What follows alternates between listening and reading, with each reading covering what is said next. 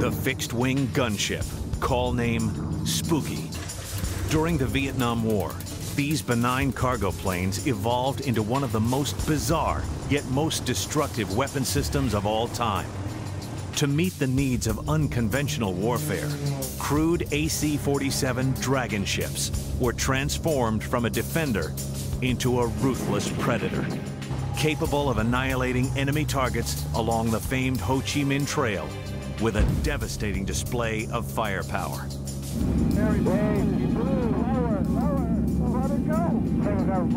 With the escalation of the war, soon emerged Gunship II, the enormous AC-130 Spectre. Equipped with state-of-the-art sensors and the most powerful weaponry ever assembled on an aircraft, these massive gunships stalked the enemy and stripped away their ability to covertly operate at night, forever altering the nature of aerial attack.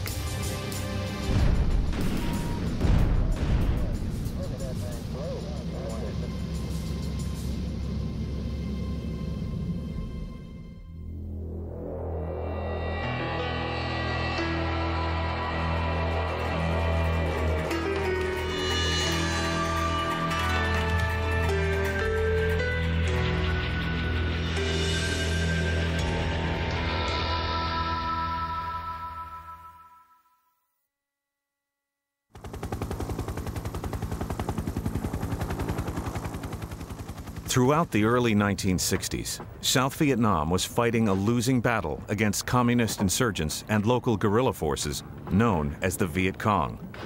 To combat local collaboration with guerrillas, the South Vietnamese government relocated citizens in many rural areas to thousands of fortified strategic hamlets.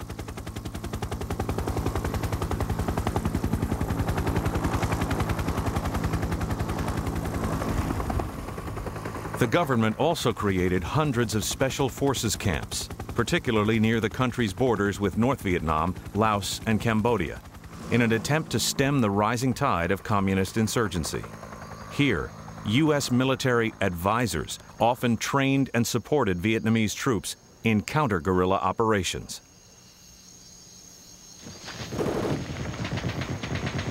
Responding to the government's strategy, the Viet Cong launched devastating attacks on strategic hamlets and special forces camps throughout the country.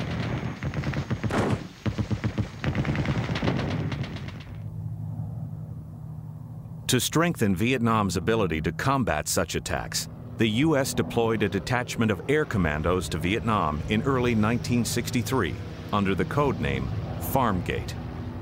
The air commandos were sent to train the Vietnamese in close air support and interdiction tactics.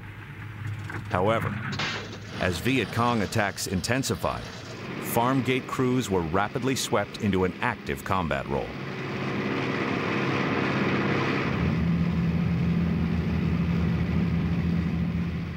Responding to desperate calls from besieged strategic hamlets and outposts, the air commandos regularly drove off assaulting forces with lightly armed North American T-28 Trojans and more heavily armed Douglas B-26 Invaders.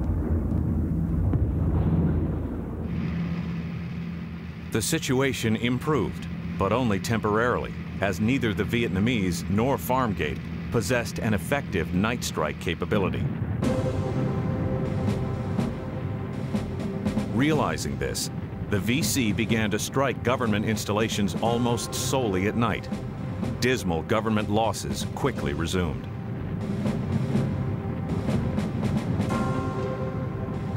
To counter night attacks, the air commandos began experimenting with flare support missions. Taking off at dusk, Douglas C-47 Goonie Birds and Fairchild C-123 Providers roamed the skies over Vietnam, responding to calls for help. Banking into an orbit above an embattled outpost, the crew dispensed a series of parachute flares, exposing assaulting forces to defending troops.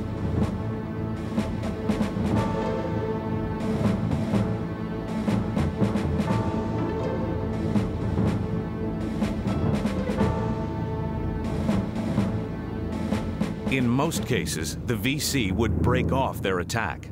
However, The guerrillas quickly adapted to these tactics, merely waiting for the flare ship to depart before resuming their assault, and often overrunning the vulnerable compound.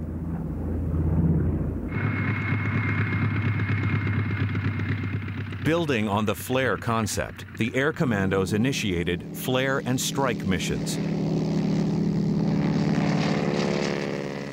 After a series of flares had been dropped, strike aircraft would lay down a hail of fire, a barrage of rockets, and even canisters of napalm on assaulting forces. Hundreds of outposts and thousands of lives were saved by these experimental tactics.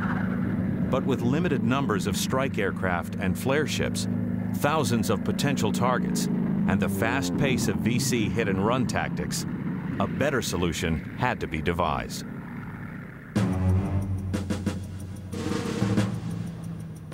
A number of concepts were considered, but a strikingly simple concept led designers back to the versatile, rugged World War II vintage Goonie Bird. If transport crews could illuminate assaulting forces while directing follow-on airstrikes, why not arm transport so that the crew could strike on their own? Project Tailchaser was born for the development and testing of Gunship 1, the dreaded AC-47. As the gunship made its way from concept to reality, the situation in Vietnam continued to deteriorate. In response to U.S. retaliation for the Tonkin Gulf incident, the Viet Cong launched a series of attacks on Allied installations. Bien Hoa Air Base, a large Allied installation just north of Saigon, was among the worst hit.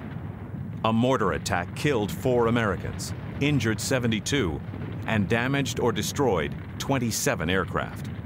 It became painfully clear that the guerrilla attacks could reach anyone, anywhere, and that there were few defensive measures to deter them.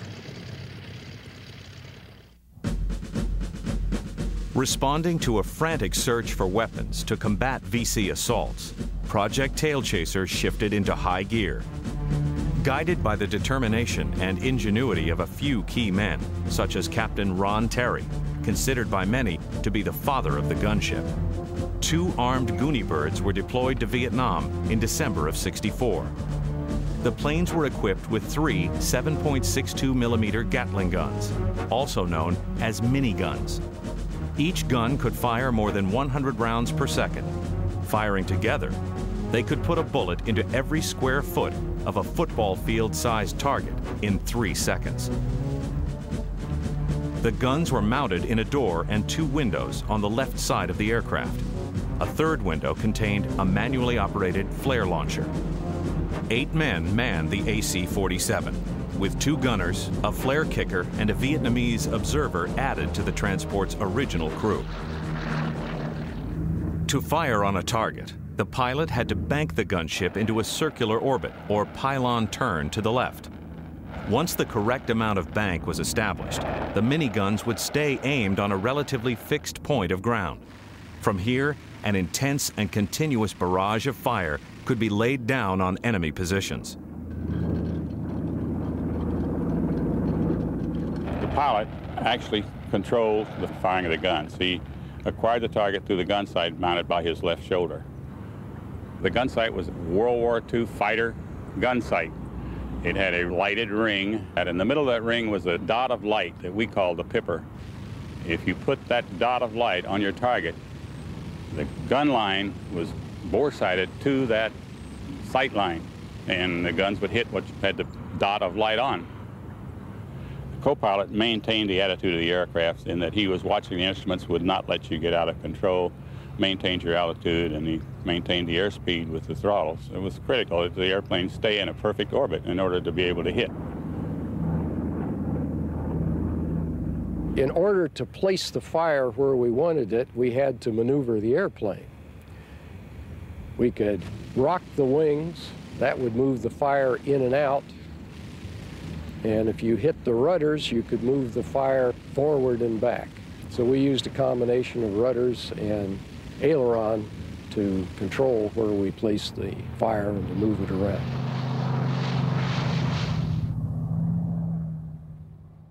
Early combat evaluation revealed that the new gunship was not only spectacular at stopping enemy assaults, but also that it instilled a psychological fear out of proportion to its effectiveness.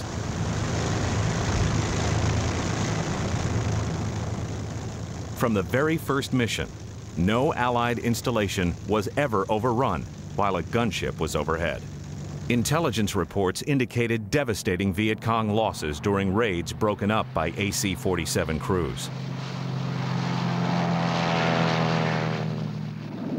The VC were baffled, initially guessing that strikes were coming from intense ground-based attacks, or perhaps from a new type of gun. The aircraft became legendary, coming to be known as Puff the Magic Dragon, or simply as the dreaded Dragon Ship.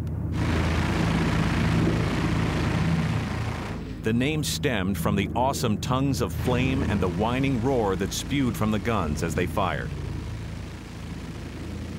The gunships boosted the morale of Allied forces tremendously while completely terrorizing the enemy. As a result, plans were quickly initiated for a 16-plane AC-47 squadron to provide cover for Allied facilities throughout Vietnam.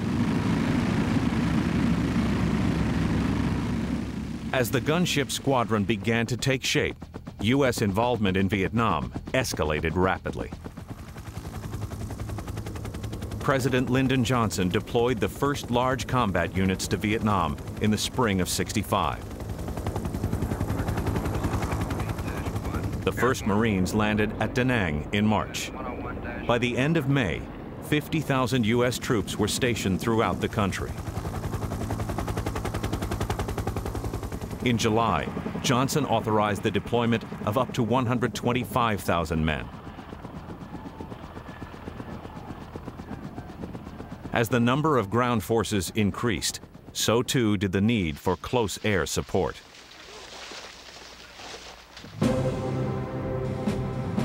In November, a newly created 4th Air Commando Squadron was deployed to Tan Son Nhut Air Base as a part of the hurried U.S. attempt to shore up South Vietnam's crumbling government. Equipped with 20 fully modified AC-47s, the squadron's primary mission was to defend installations under night attack and to supplement strike aircraft in the defense of friendly forces in the field. The Dragon ships were officially assigned the call sign Spooky, a fitting reference to their ominous night missions and camouflage. By the spring of '66, 26 crews were combat qualified, and Spookies were strategically stationed throughout the country. The first mission of the evening would take off at sundown and orbit a point in contact with a command center. We had 5 locations for the AC-47 all over South Vietnam, and we kept an airborne alert all night long, and plus a ground alert airplane all night. And the job was to protect Special Forces camps that came under attack by the VC. When the word came in that a camp was under attack, then we would get directed to that camp. We had the camps all pinpointed on a map, and our navigator would tell us how to get there. In all cases, before the pilot would fire at a target, he was in contact with a Special Forces guy on the ground inside the camp or near the camp perimeter.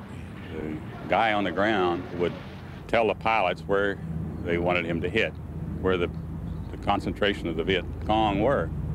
And that's how the feedback came to all the crews. They knew exactly when the attack stopped, because the guy on the ground would keep telling them, "You got them running, keep firing." The versatility of the gunship led to various special assignments, including support for search and rescue, medevac, forward air control, and convoy escort. A few Spookies even performed armed reconnaissance missions against troops and supplies traveling down the Ho Chi Minh Trail, a mission that foreshadowed the evolution of future gunship operations. However, throughout '66 and '67, the most critical mission remained defense of Allied installations. On the last day of 1966, the small 4th Air Commando Squadron successfully defended its 500th fort. By the end of '67, the number of outposts defended soared to 1,600, and still, no camp had ever been overrun while Spooky was overhead.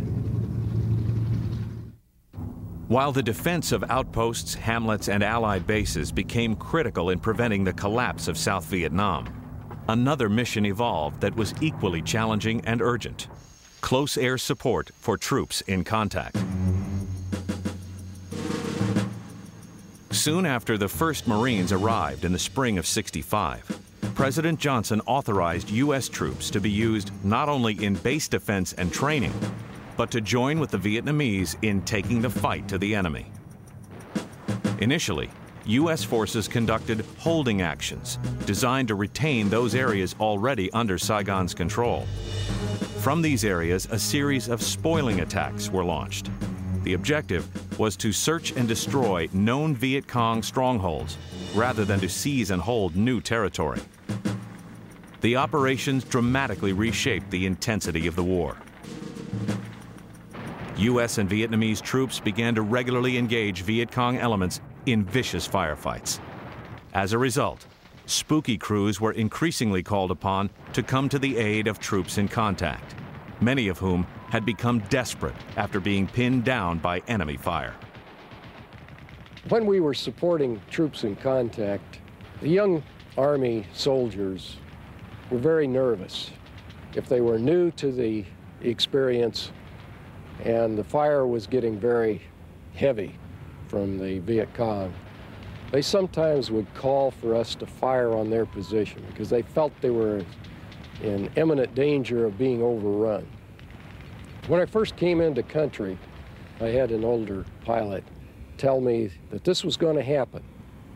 And when it did, ask them how many casualties they'd taken. And if they hadn't taken any casualties, we didn't do that. He said, you tell them that when they start taking casualties, you'll put the fire any place they want it. Identifying friendly positions was the most difficult and critical aspect of close air support. Firing around the perimeter of a fort or hamlet, even at night, was relatively simple. Installations were normally set in large clearings and had distinctive shapes. Anything outside of the perimeter was generally considered hostile. Crews supporting troops in the field faced far worse conditions. Friendly forces were often concealed by dense jungle foliage and rugged terrain. Others were engaged in violent street battles. Weather and darkness further complicated missions, and to make matters worse, crews had to avoid using flares for fear of exposing friendly positions to enemy troops. Well, when we arrived over some troops that were just out in the jungle, they give us as much about the geographic facts on the area as they could. If they were close to a river or a mountain or something like that to help us orient ourselves to their position. Quite often they used a strobe light. And if they used a strobe light, then we could see the strobe and they could tell us how they were arranged around that strobe light so we could fire.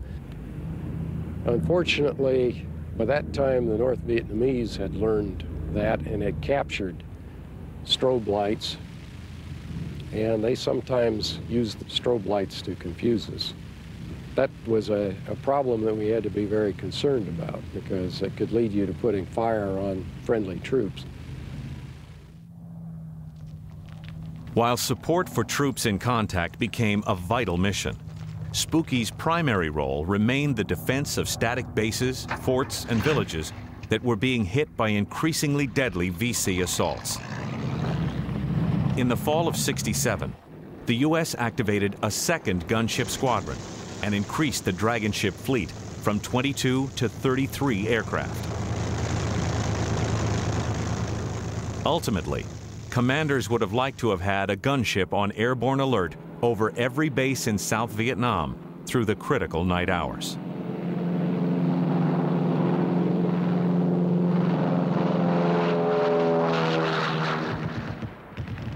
By the start of 1968, there was an air of optimism in South Vietnam. U.S. and Vietnamese officials felt that vastly reinforced air, ground, and naval forces had turned the tide against the Viet Cong and the North Vietnamese.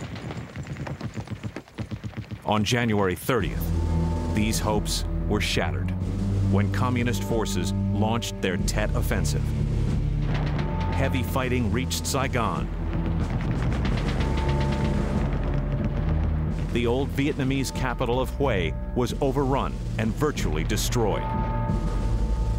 36 of 45 provincial capitals and 50 hamlets were attacked.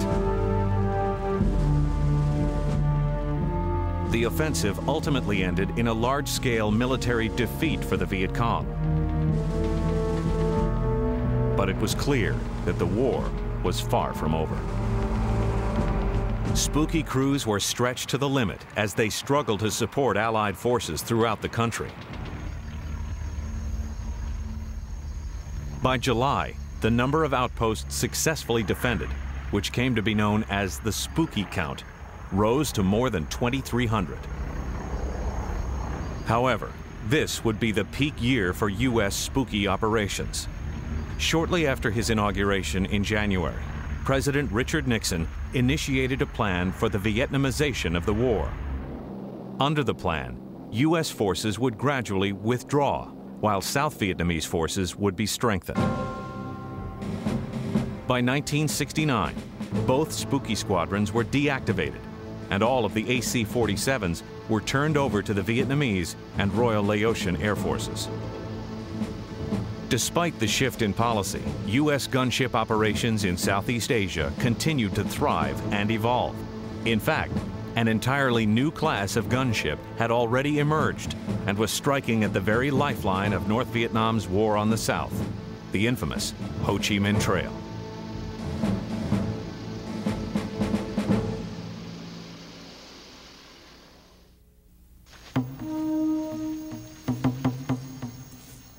As early as 1964, the Ho Chi Minh Trail had become a critical supply line for Communist forces operating in South Vietnam. The trail was actually a vast network of old footpaths that ran some 1,700 miles from North Vietnam through Laos and Cambodia to the south. As the war escalated, North Vietnam developed the trail into a complex road network that could handle convoys of large trucks.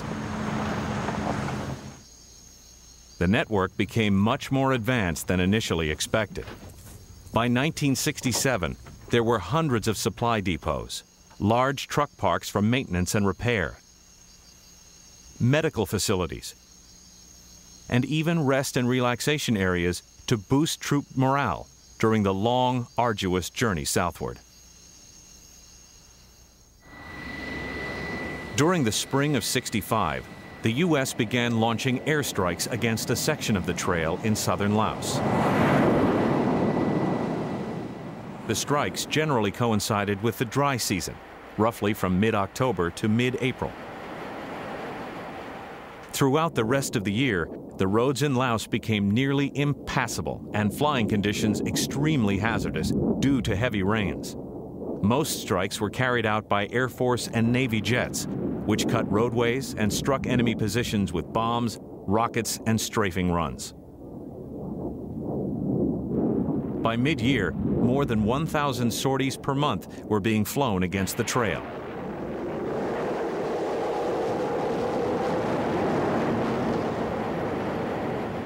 Each year, the interdiction campaign expanded.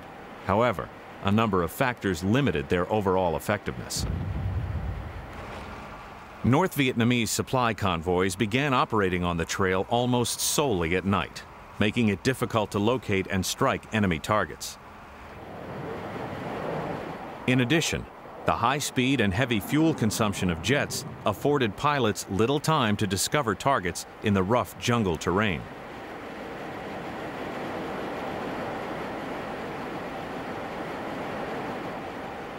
And ironically, heavy bombing along key routes pulverized the landscape, actually making road development and repair easier for the enemy in many areas. What the interdiction campaign needed was an aircraft that could loiter over infiltration routes for hours, that could acquire targets under dense jungle foliage, even at night, and that could accurately deliver tremendous firepower on relatively small moving targets. Such an aircraft would be found in Gunship 2, the AC-130 Spectre. From the inception of Project Tailchaser, the U.S. had been searching for a more effective follow-on aircraft to the AC-47. By 1967, the Air Force had narrowed down the replacement to either the 1950s vintage Fairchild C-119 flying boxcar or the new Lockheed C-130 Hercules. Both aircraft were ultimately selected, but it was the massive C-130 with vastly superior payload capacity and performance that was modified to become Gunship 2. From the beginning, Major Ron Terry and others who were involved in the development of Spooky intended to greatly increase the capability of this second-generation gunship. However, no one anticipated that it would become the heavily armed, highly sophisticated weapon system that it did. In January of 1967, conversion of the first C-130 was initiated under Project Gunboat. The prototype was armed with 4 miniguns, one more than the Spooky, and 4 20mm Vulcan cannons. The cannons were a potent addition to gunship firepower. Each Vulcan could fire up to 2,500 rounds of high-explosive incendiary shells per minute.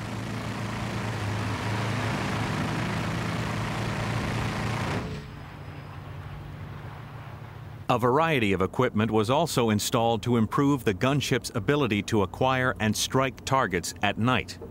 Included were a night observation device, or starlight scope, an early infrared sensor that translated heat emissions into a visible picture, a powerful 20-kilowatt searchlight that could illuminate vast target areas,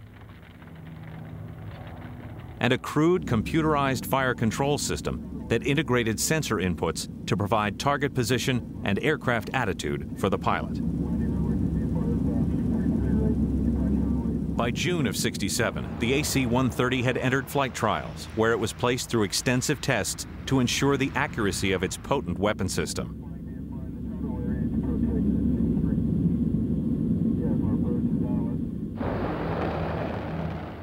Fire from the new 20mm cannons was devastatingly accurate, striking a floating target grid 29 times in 30 passes. While the Air Force was seeking a gunship to carry on Spooky's role as a defender, everyone involved quickly realized the Spectre's vast offensive potential.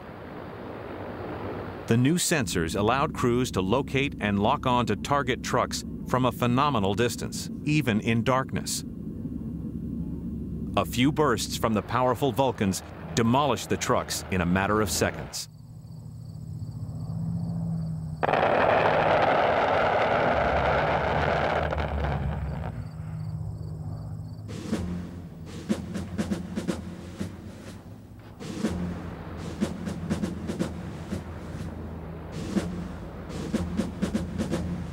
Impressed by the dramatic test results, the Air Force quickly deployed a prototype 130 to Vietnam in the fall of '67.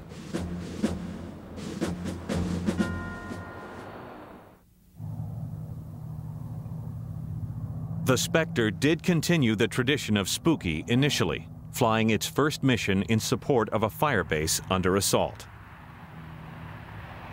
Within a month, however, the crew was released from ground support for its first armed reconnaissance mission in Laos, a truck hunting mission.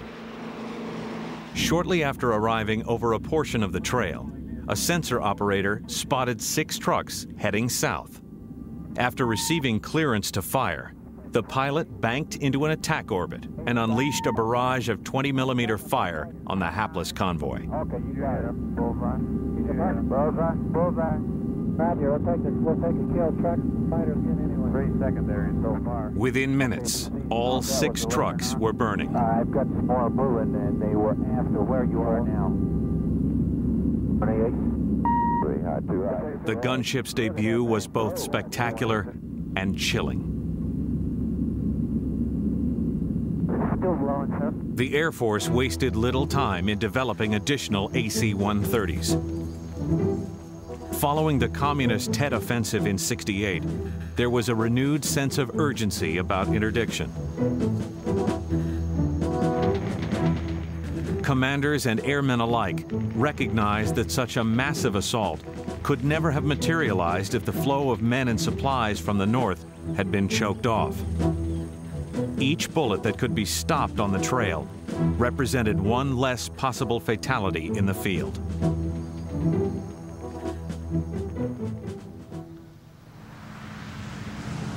In October, 4 Spectres were deployed to Ubon, Thailand, with a newly created 16th Special Operations Squadron.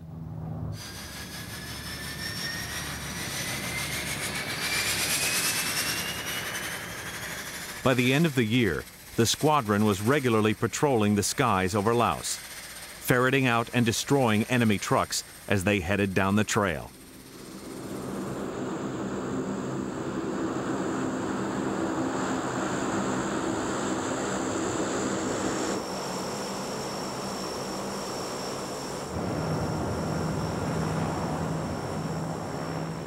Spectre operations required a tremendous amount of technical know-how and teamwork.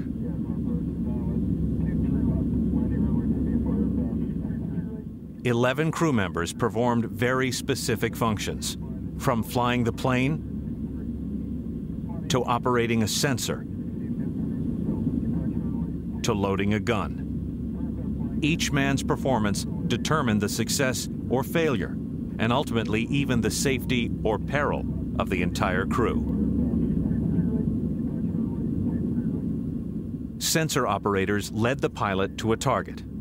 The fire control system integrated sensor information with the relative speed and position of the gunship, allowing the pilot to place the aircraft into an attack orbit. As a pilot, I couldn't see anything. I had no navigation instruments to operate with.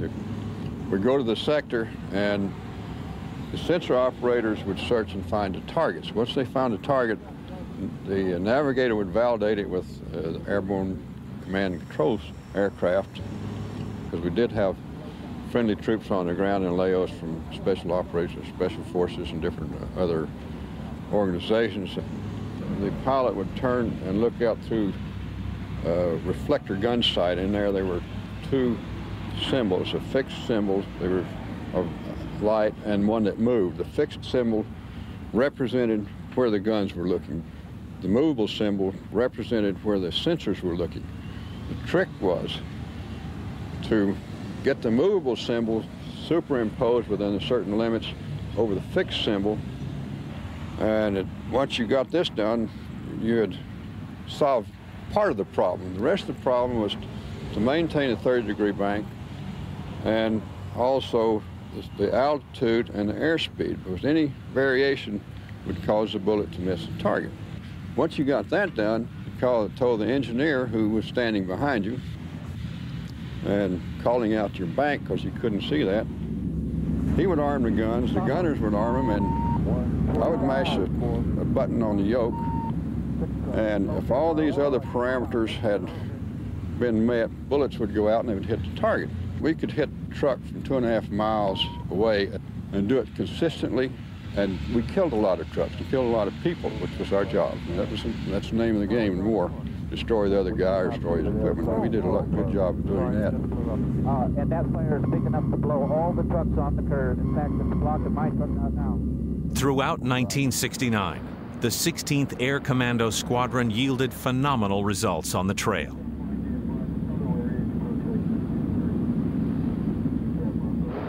In January, still equipped with only 4 aircraft, Spectre crews accounted for 28% of all truck kills. In April, the squadron flew less than 4% of interdiction sorties, but accounted for more than 44% of the trucks destroyed or damaged.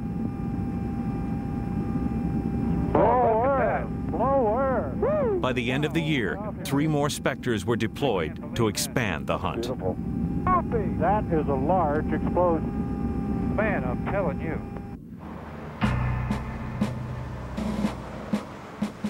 Despite early success, conditions over the trail were becoming increasingly hostile. In 1968, President Johnson halted U.S. bombing operations over North Vietnam, allowing communist forces time to regroup. From November of '68 through May of '70, North Vietnamese anti-aircraft defenses on the trail increased by more than 400%.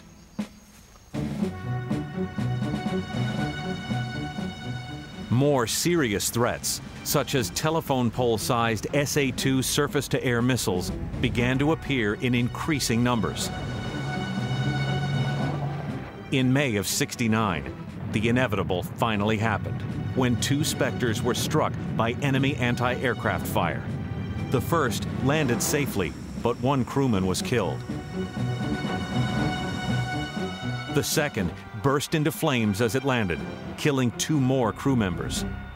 By the summer of 1970, all remaining Spectres were withdrawn from combat for refurbishing.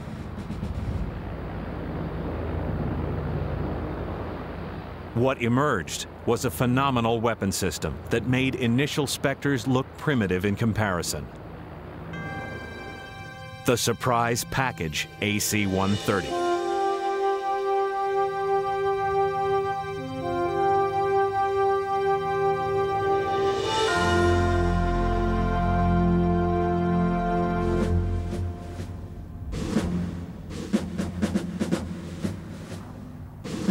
The most significant modification to the surprise package was the addition of 2 40mm Bofors cannons, which replaced the aft pair of 20mm guns.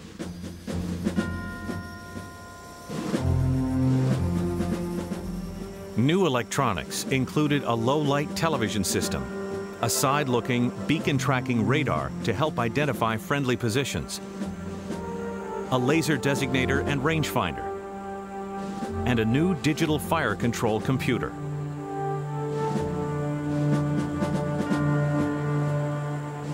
Returning to Thailand in December of '70, Surprise Package 130s immediately resumed interdiction operations over the trail.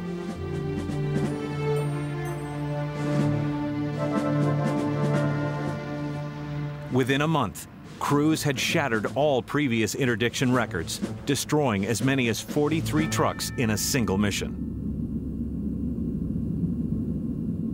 The 40mm cannons dramatically increased the lethal power of the 130s, while allowing for even greater standoff attack altitudes. However, it is improved sensing equipment that ultimately had the biggest impact on interdiction operations. The sensor operator was actually the eyes of the gunship. We had a forward-looking infrared sensor, a flare. Everything gives off IR energy, and it comes up on your picture as different shades of gray, depending on the amount of heat. The IR would acquire the target. He would be to have a big picture. He could see up in front of the nose of the aircraft. And then the TV would slave to the IR, acquire the target, and then he would say he had the target, and that would be the sensor of choice to fire off of because it was more stable. We also have what we call Black Crow, and he was also the electronic warfare officer. The trucks over in Southeast Asia, the ignition systems weren't shielded. So this sensor was designed to pick up the firing of the spark plugs, and it would appear on a scope, and he would actually acquire the truck driving down the trail, the engine running. And then the IR would pick it up next, and then the TV, and then we would roll in and fire on the target. The first radars were kind of washed out, fuzzy pictures. Then the later version of gave you a nice sharp picture. I mean, you could see trucks, you could see a guy running down the road. I mean, you could see his feet, the separation of his legs. We're at altitude, and we can see all this in darkness. Very big. Lower. Holy shit. Beautiful. Let it go.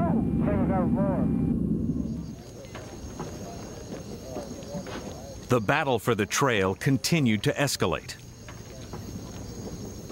North Vietnamese determination was bolstered by the steady and unrestricted flow of trucks and supplies from the Soviet Union and China. a couple of lights down here. Rack around the left here. From November of 1970 through June of 71, AC-130 crews damaged or destroyed more than 13,800 trucks, 4,000 in March alone. Frustrated by the success of interdiction efforts, the communists often took drastic measures to ensure the continual flow of men and supplies. Okay, we're direct hit on the same truck. A lot of times when you were on the trail working it and the truck drivers would hear the drone of the C-130, they would stop the truck and they would abandon the truck, and you could actually see them running away from their trucks, and we would finish the truck off. So to stop that, they started chaining them to the steering column of the truck, and many of them was found, you know, burned to death, dead inside their vehicles along the Ho Chi Minh Trail.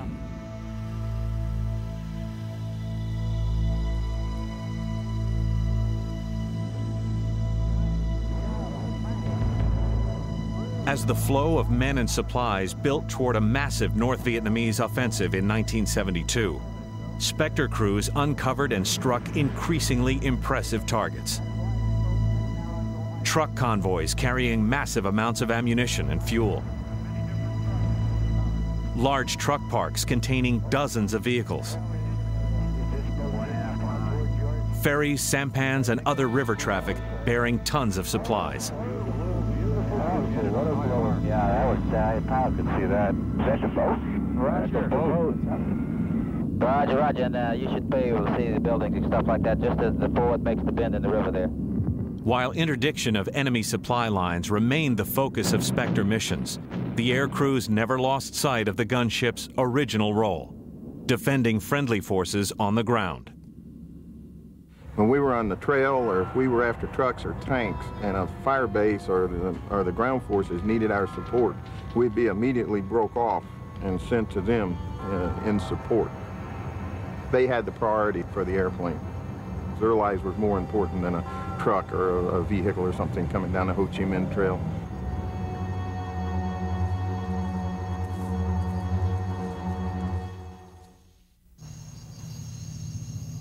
By the end of 1971, North Vietnamese defense of the trail threatened Spectre crews at every turn. Heavy anti-aircraft guns and missile emplacements lined key routes. With years of combat experience, enemy gunners had developed sophisticated and deadly tactics.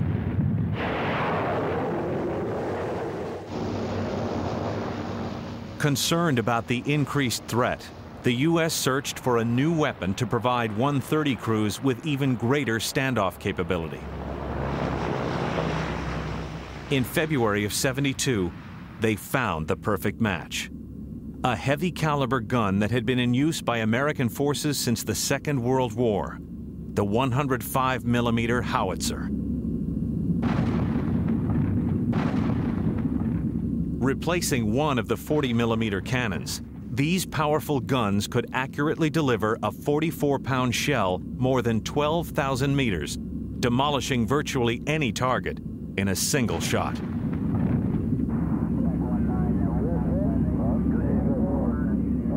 While the increased standoff range did improve crew safety, anti-aircraft fire remained a formidable threat.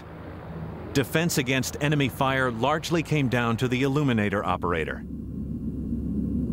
His job, in addition to dispensing flares, was to lie on the Spectre's half-opened cargo ramp, scanning the terrain for anti-aircraft fire and missile launches. When the aircraft was threatened, the I.O. immediately called for violent evasive maneuvers or other countermeasures. In most cases, the gunship escaped. Sometimes, disaster was unavoidable.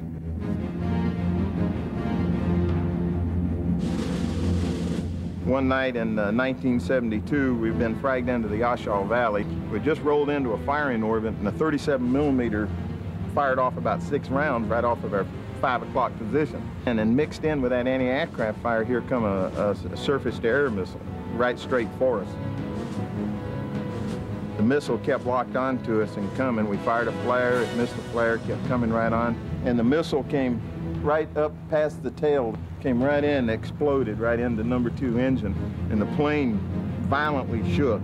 And all of a sudden, within about 10 seconds, there was a whirl of fire running down the side of the aircraft, past the tail, and probably at least 100 foot, 200 feet back into the air, and it was just a big roaring furnace.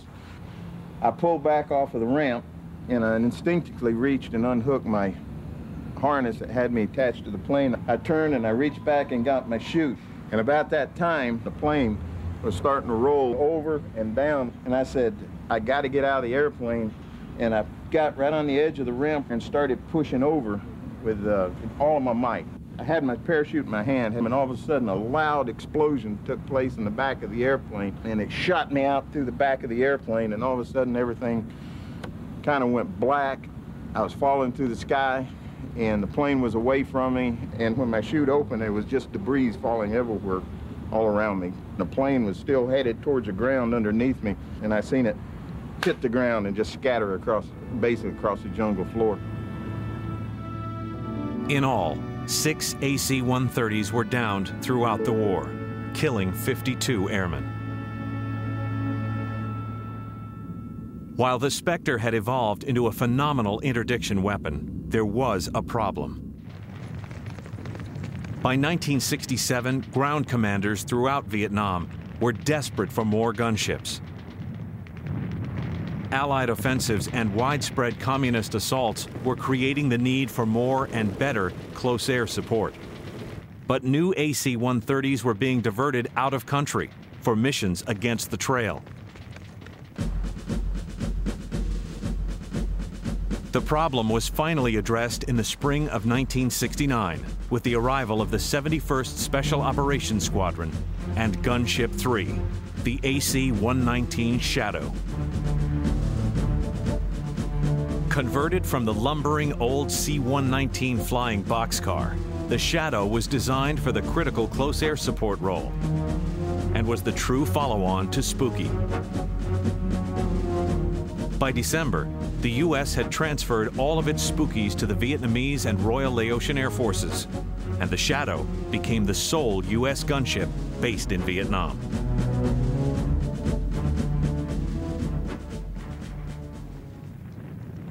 Although U.S. involvement in the war had begun to diminish under President Nixon's plan for Vietnamization, fierce fighting continued to rage throughout the country. Outposts, hamlets, bases, and cities were repeatedly assaulted.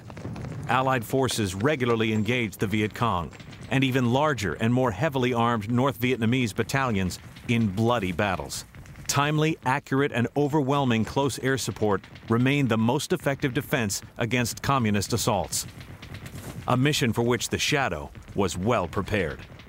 Equipped with 4 miniguns, one more than Spooky, a night observation sight, a semi-automatic flare launcher, and a 20-kilowatt illuminator, Shadow crews could pinpoint enemy forces and deliver a lethal barrage of fire, even at night. A fire control system further enhanced weapon accuracy and even included a safety display to prevent crews from firing on friendly positions.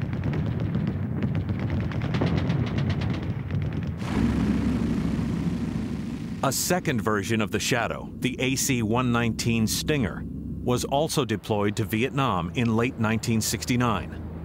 Armed with 4 miniguns, 2 20mm cannons, a forward-looking infrared sensor, and various advanced radar systems, Stinger crews bolstered Spectre interdiction operations throughout Southeast Asia. However, because the 119s were somewhat underpowered, hard to maneuver, and vulnerable to enemy fire, their principal and most effective mission remained the mission that had started it all: defense of friendly forces on the ground. The gunship was a very good assignment because you were doing something that was saving lives. Quite often we would go out, troops in contact. These are, 18, 20-year-old Army sergeants out in the jungle. The jungle itself was hostile, even if there weren't any Viet Cong around. And when we would arrive, they'd be talking in a whisper that was almost impossible to hear. And after we'd been flying cover over them for 20 minutes or a half an hour, they'd be talking in a normal voice. And you could tell that they were going to get some sleep that night that they wouldn't have got if you hadn't been there, even if we didn't have any enemy to fire at. Throughout the Vietnam War, the gunship evolved from a crude defensive weapon into one of the most deadly and sophisticated airborne predators of all time. From repelling enemy assaults on forts and villages to destroying supplies as they moved down the trail, the relatively small and unusual gunship force emerged as a premier defender of Allied forces, and indeed, of South Vietnam as a whole.